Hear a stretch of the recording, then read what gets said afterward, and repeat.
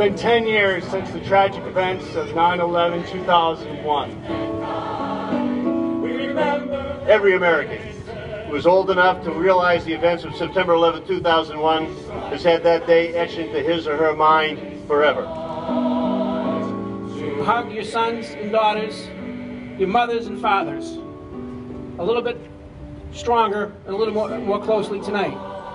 And remember that today marks the 10th anniversary for some who do not have that luxury, but instead is an anniversary for an empty seat at the dinner table. We pulled together. We rode a national wave of patriotism and belief in our country and what we stand for.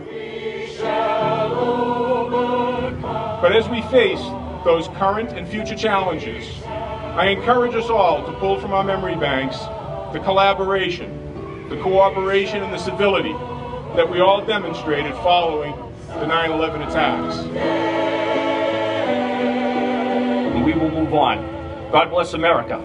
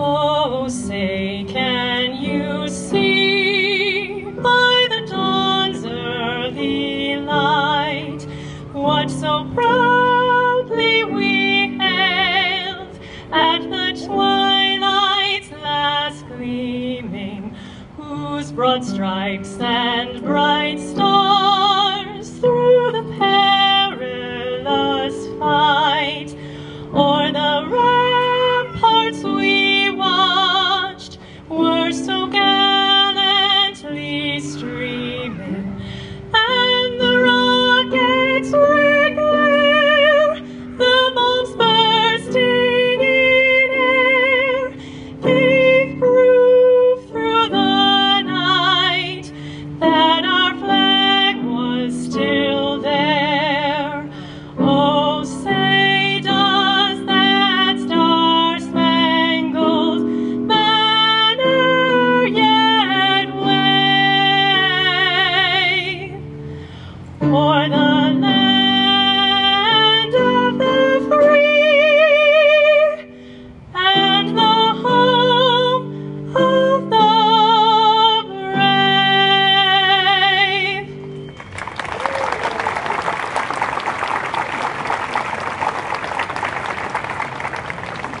morning.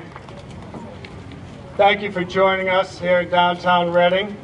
I'm James Bonazoli. On behalf of the Board of Selectmen, thank you. Thank you for everybody who's participating, and thank you for your involvement. And specifically, we would like to acknowledge or thank surprise visit from the Bunker Hill Pipe Band who rushed over here from Tewksbury. They are also the official pipe band for the Dropkick Murphys, so they were busy last night, so thank you for joining us.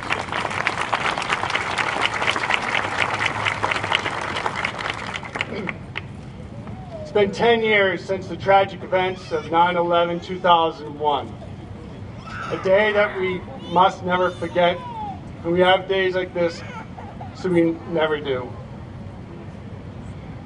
On that day, it was a day much like this, crystal clear blue skies. We all went to work, we all went to school, happy, content, thinking that nothing was wrong. Sadly, tragically, it was all changed forever. I hope that you use today as a time of reflection and that we continue to recognize 9/11 as a day of reflection. This morning at 10 a.m. we dedicated a memorial at the Reading Memorial High School just for that. A reflection that the students may enjoy, sit in peace, and reflect. I hope everybody will go down, see this memorial with the 4 granite benches and the 2 memorials marking the passing of Kevin McCarthy, who was lost in the towers 10 years ago, and all the lives lost. We've had so much support, love from the state on a daily basis, and especially during events like this. And so it's with great pleasure I'm honored to present to you Congressman John Tierney.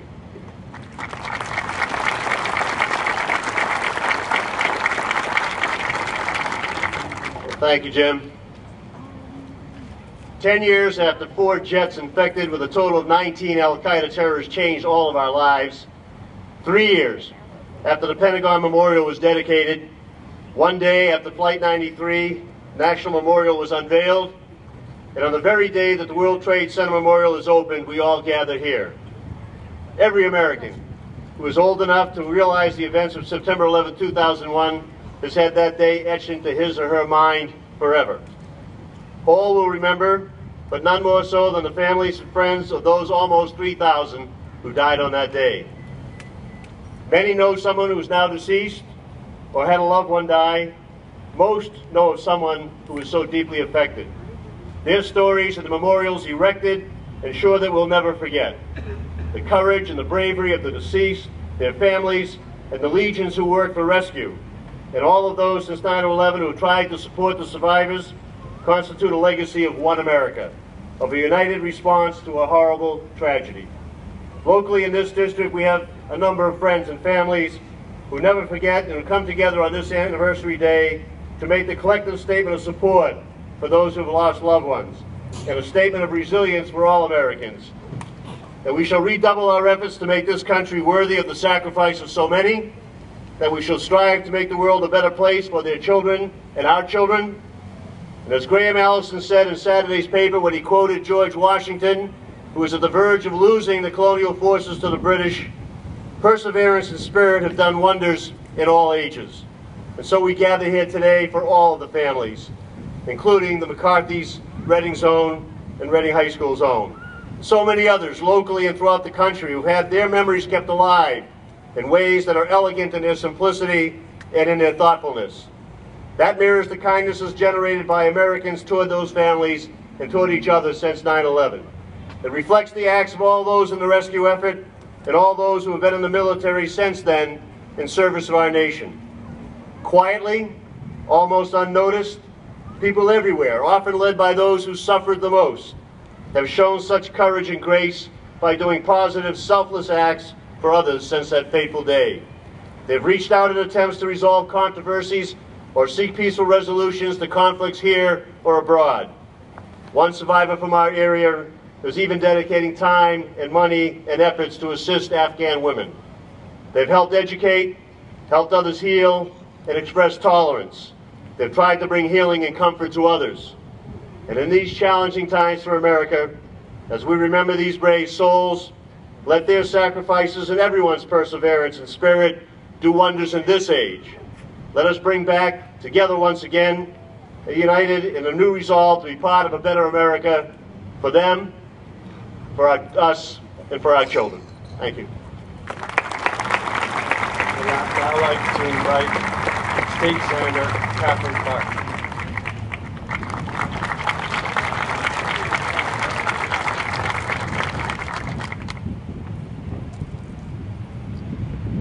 Thank you. It is truly an honor to be here with you today as we mark the 10th anniversary of that tragic day, September 11th, 2001. I know we all will never forget. It is seared into our collective memories where we were that day. When I first heard of a plane going into the tower, I was dropping off my two children at that time, my two oldest boys at daycare. And by the time I had reached my office, the plane in the Pentagon had hit, and it felt like the world was collapsing around us. And I remember trying to get back to my children to pick them up and bring them home, and it felt like we were running underwater. And yet, for me, it was, they were safe, and they were home, and that wasn't the experience for so many of the families that we know, for so many of you who lost friends and loved ones on that tragic day. We remember our grief and profound sadness. We remember the thousands of Americans that were injured and killed, and the selfless acts of heroism that the first responders showed, and everyday citizens who risked their lives and in so many cases gave their lives so that others would have the chance to survive. And here in Reading, we acknowledge not only a national tragedy, but a very personal one.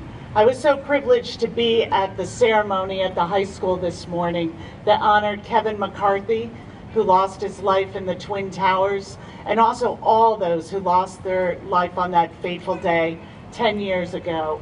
And to hear his family describe him, and also to talk about all the occasions that he has missed, the baptisms, the weddings, the birthdays, the birth of nieces and nephews, the college graduations, brought home the impact of just one of the many thousands of lives that we lost. We had many responses to 9/11 and in the days that came. Anger, despair, grief, disbelief. And at the same time, we pulled together. We rode a national wave of patriotism and belief in our country and what we stand for. You came together, you volunteered, you raised money, you supported each other. I witnessed countless acts of compassion and kindness and generosity from every corner of this town and of this state. And the truth is, you had every reason to turn inward after that tragic day, but you didn't. You did not allow our anger and our rightful desire for revenge to win. Instead, you saw our common humanity and embraced one of the most fundamental tenets of our democracy, that our neighbor's well-being is as vital as our own. 10 years later, as we struggle in this economy with high rates of unemployment and the horror of 2 wars, our losses may be more quiet and more private than those of 10 years ago today, but they still raise the same emotions. Our faith is again being challenged. So I hope that today we remember and carry forward that spirit of community that we had right after these horrifying events. The recognition that we are, as Dr. Martin Luther King said, tied in a single garment of destiny. I hope we come together, as Reading always does, to challenge ourselves to build a stronger, safer, more compassionate, more just and equal community. And our ability to do that will truly represent the legacy of September 11th. I know we're up to the challenge, and I hope we can recommit ourselves to seeing our shared values, respecting our differences while not being defined by them. This is Reading's tradition, and it's our country's, and to do so truly honors the memory of those we've lost. I hope that God blesses those we've lost, the families who remain and grieve, and continue to bless Reading, our Commonwealth, and our nation. Thank you very much for your presence here today.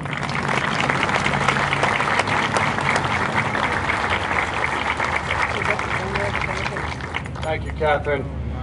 As I said, we've had so much support from the state level. We have 2 state representatives here who support Reading for us, talking for us at state level. Fortunately, State Rep Jim Dwyer is unable to join us this morning, but he sends his love and his support. But now I'd like to introduce our State Rep, Brad Jones.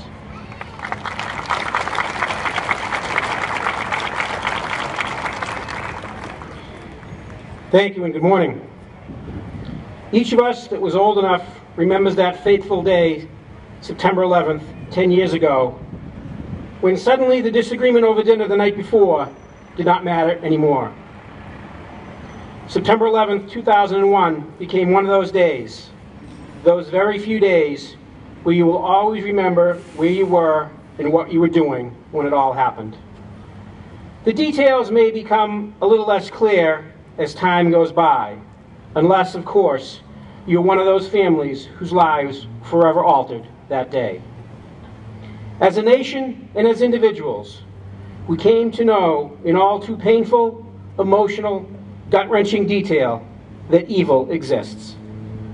But so too did we come to know that courage and bravery exists in the face of it. There are countless stories we all know of passengers, firefighters, police officers, Pentagon workers and office workers who made decisions and took actions to help others with little or no regard for themselves. We also know in our hearts that there are countless stories of such bravery we may never hear of, but that we know exist.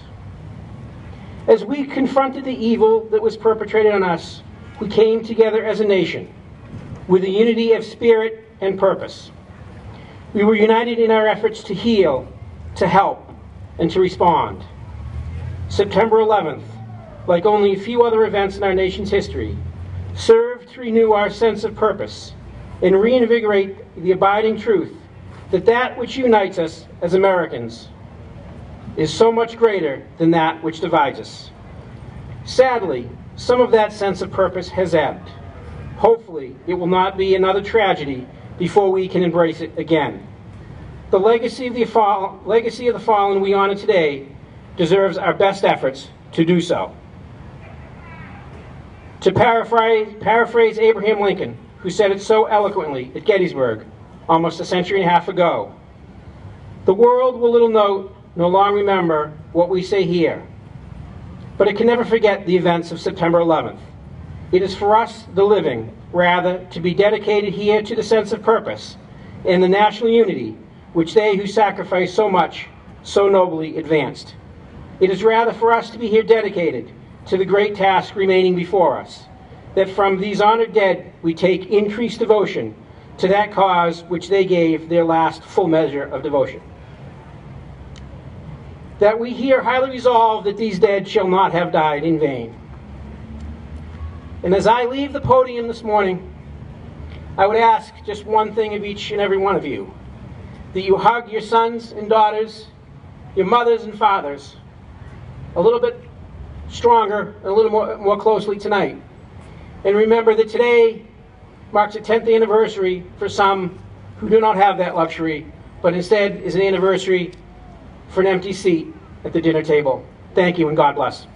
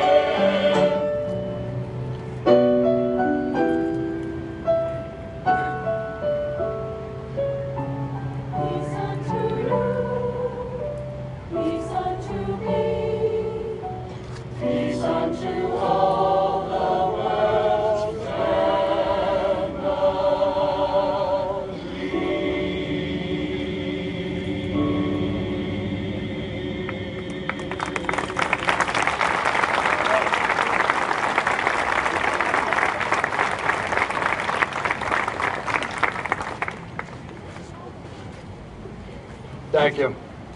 That was beautiful. One of the unique and sad tragedies of events of 9/11 for me is the fact that it was truly about the first responders. Rushing in there to save lives, not thinking twice of what they were running into and the fact that many, many would not be coming out of those buildings. I want to thank leadership of Reading, Chief Cormier, Chief Burns, on a daily basis, keeping us safe and out of harm's way. I also want to thank you, Sergeant McKenna, who's led our colors this morning and has helped me organize the troops. I also want to thank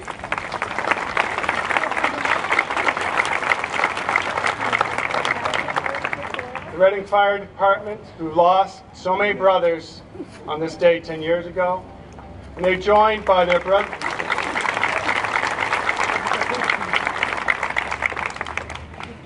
in showing of true community and unitedness. They're joined today by Wilmington Reading Fire Department, also in the color guard.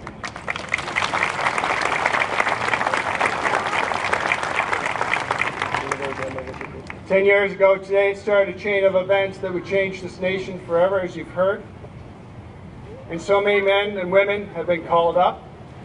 I'd like to acknowledge Captain Mavi and the Massachusetts National Guard.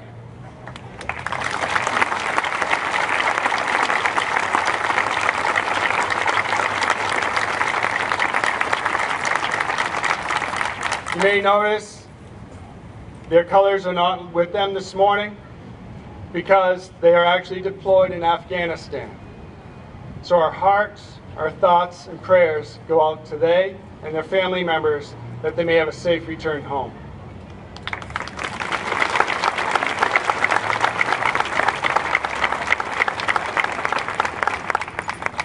As I started off, today is about reflection. It means a lot for different people, means different things to different folks. And to represent the Reading Police Department and the police departments around the world, I give to you Chief Cormier.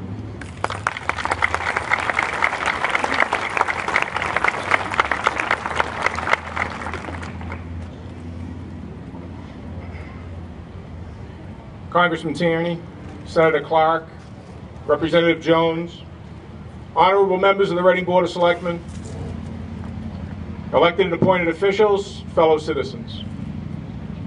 It is a great honor to have been asked to speak today on the anniversary in order to pay tribute to the 10-year anniversary of September 11, 2001. 10 years ago, we experienced a multi-pronged terrorist attack that amounted to an act of war against our country. Collectively, some 3,000 innocent souls, including 343 firefighters and 72 police officers, perished at the World Trade Center in New York City, at the Pentagon in Washington, D.C., and in a field in Pennsylvania. This is a day that will never be forgotten by those of us that were old enough to comprehend the enormity and the senselessness of that tragic series of events. I have had the distinct privilege of being able to have visited 2 of the 3 sites of the attacks. Myself, along with Sergeant David Clark, were dispatched to New York City shortly after the attacks to assist there. This assignment was a coordinated effort in conjunction with the New York City Incident Commanders and coordinated through the Concerns of Police Survivors organization. We were prepared to assist in any way necessary. Upon our arrival, our assignment generally was in a transportation role, as we were equipped with a large multi-passenger van. In our transportation capacity, we were exposed to the devastation the city of New York experienced up close and personal. I can never forget the acrid smell and complete neighborhood destruction at Ground Zero. I will not forget the emotion I experienced when viewing the walls plastered with posters made by family and friends pleading for help in locating those people unaccounted for in the attacks.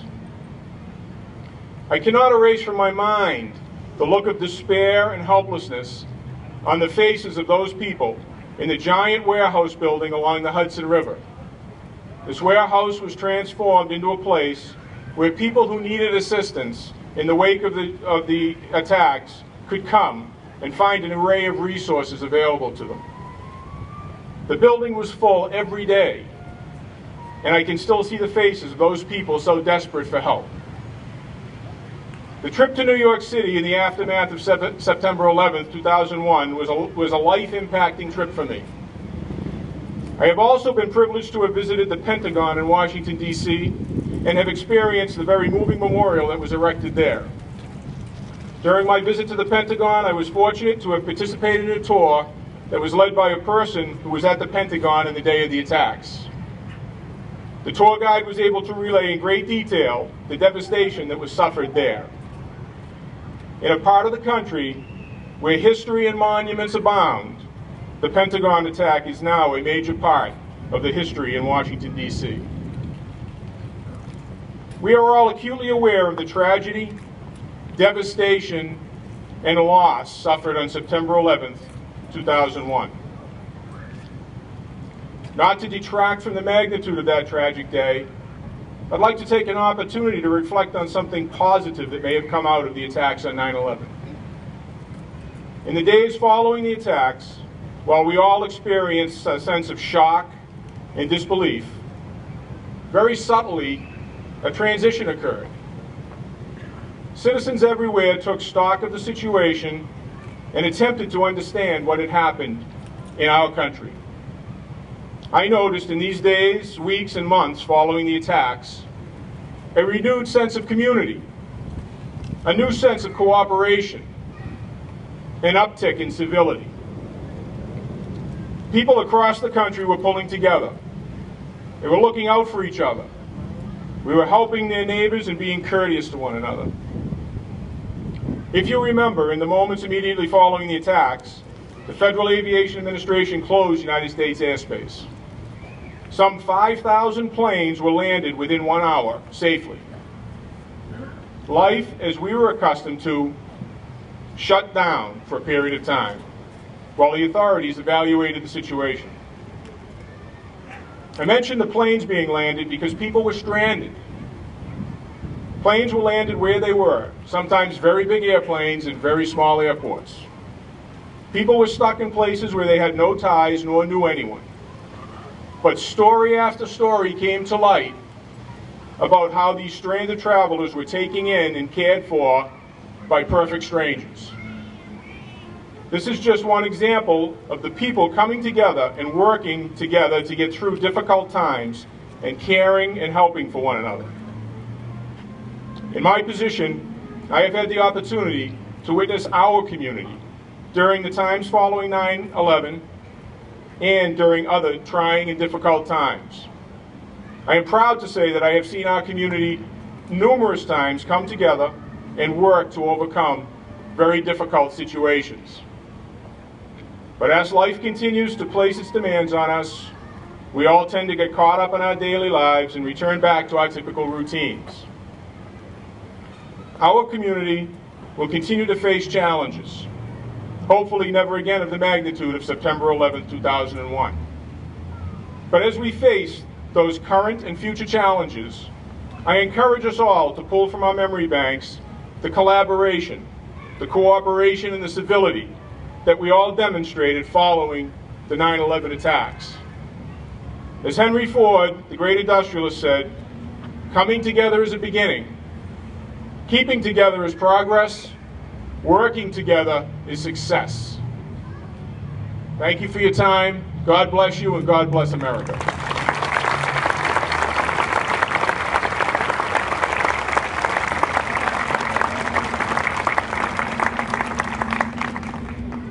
Thank you, Chief. To represent the Reading Fire Department, I call Firefighter Robert Beck.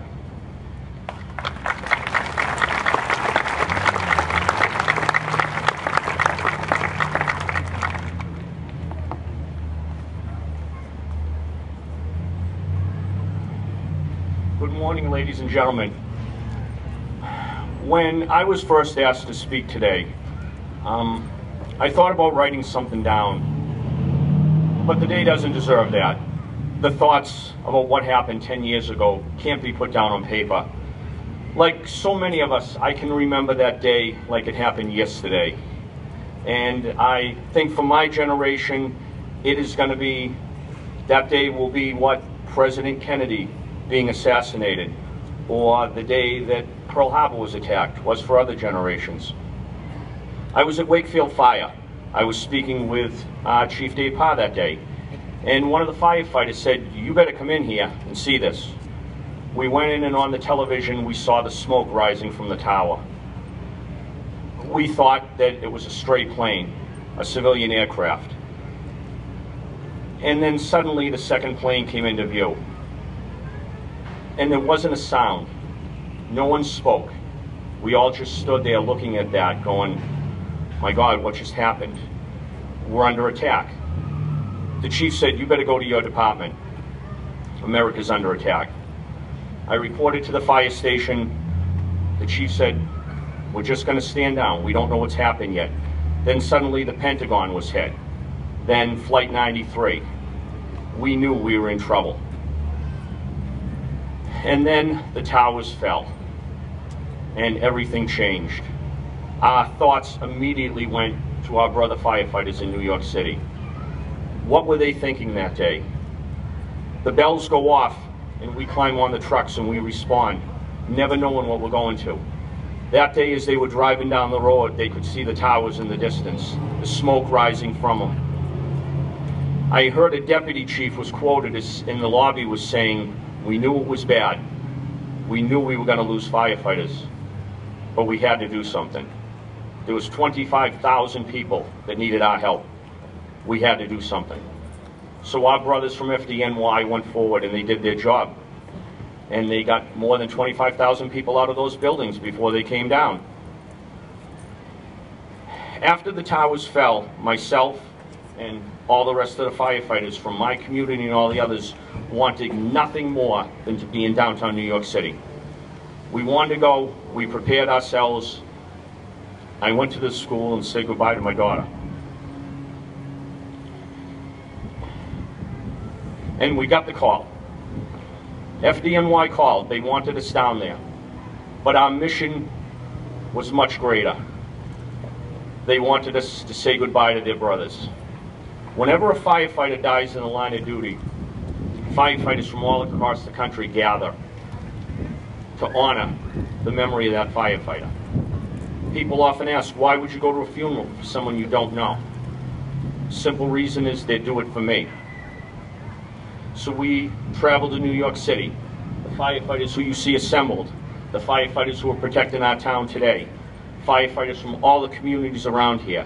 We would gather at 2 in the morning, get on a bus, drive to New York, say goodbye to one of our brothers at a funeral, go to a funeral in the afternoon, get home at midnight, 1 o'clock in the morning, work your shift and do it all again.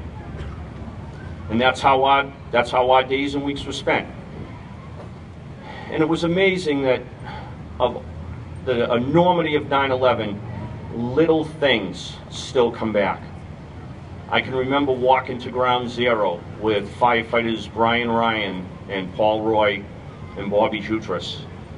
And we must have walked half a mile and there was nothing. The buildings were destroyed. There was dust everywhere. The cars, the windows were blown out. There wasn't a soul until we got down to that site. And I can remember one day that will never leave me. We were in Staten Island. We were saying goodbye to a fallen firefighter.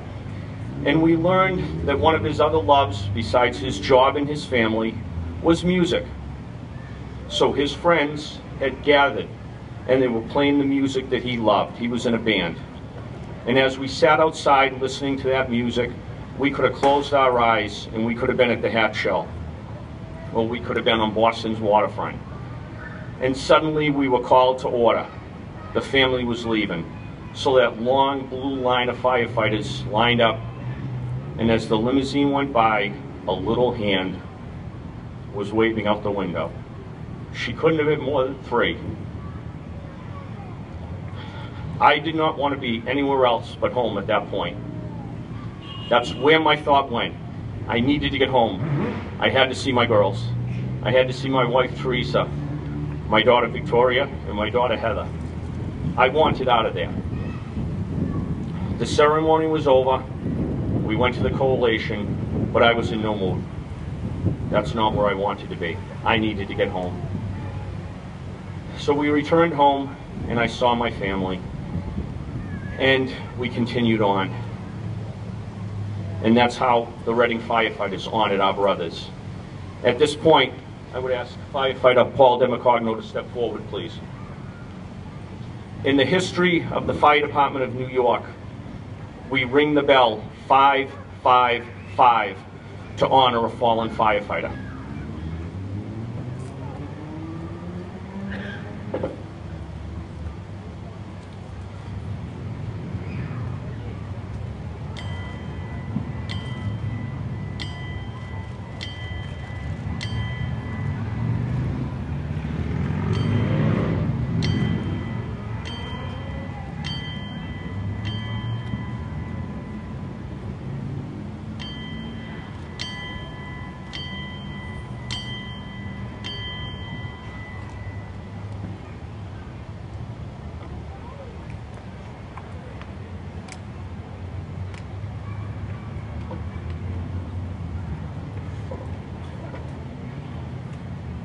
In closing, I know over the last several weeks and months, there's been a lot of talk on whether it was appropriate to have a town fair on the same day as this day.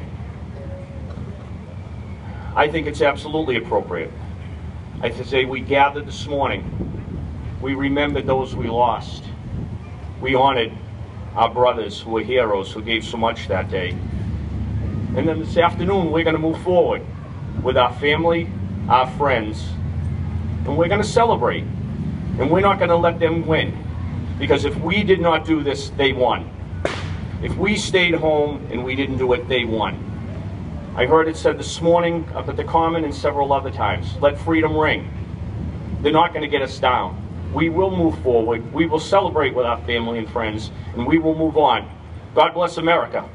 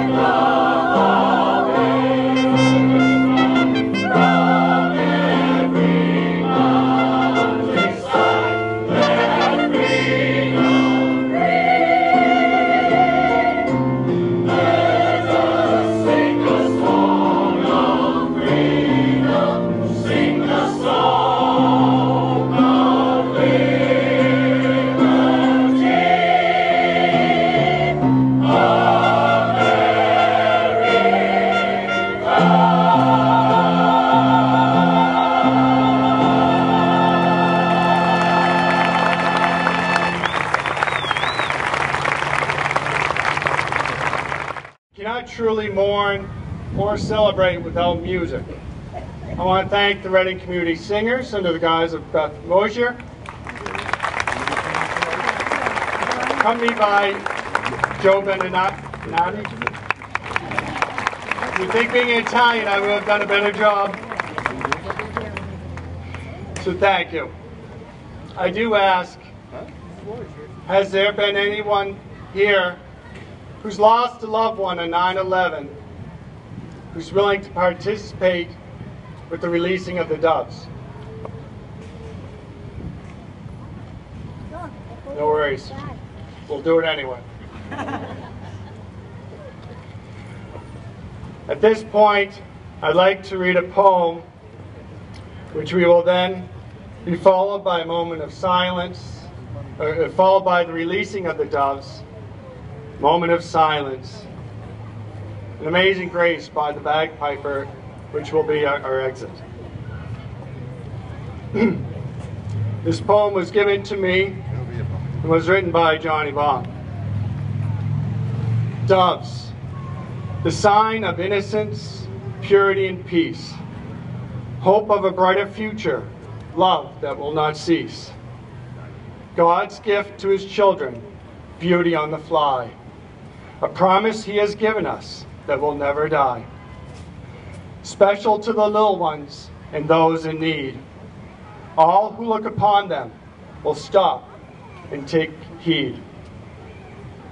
Only 10 short years ago, evil stalked our land, killing innocents and children who could not understand. Insanity was evident in what had been done, and judgment will be given by God's only Son. Peace is his greatest wish, brought to us by the dove, and his greatest command is for us to love. He doesn't want us to drop our guard and stand weakly by. Just like the dove he sent us, he wants our flag to fly. The tears of the little ones, the suffering and loss, the mothers and the fathers, all those who paid the cost, that their spirits might be raised, much like this little bird. For evil shall not triumph, and that is in God's word. The sight of these doves flying just like angels on wing will strike wonder to the children and make needful hearts sing. Peter, Firefighter. A moment of silence.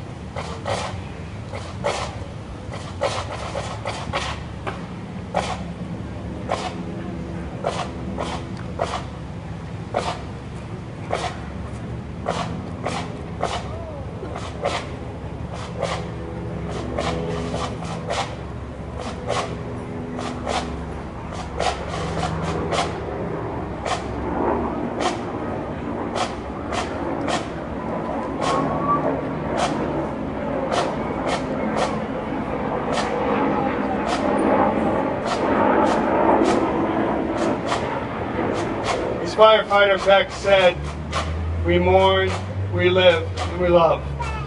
Join us this afternoon for a family unity community gathering with the Fall Street Fair. At this podium, there will be an award ceremony for the road race that took place this morning. So I hope you enjoy the day, enjoy your families, enjoy your neighbors, and thank you for coming.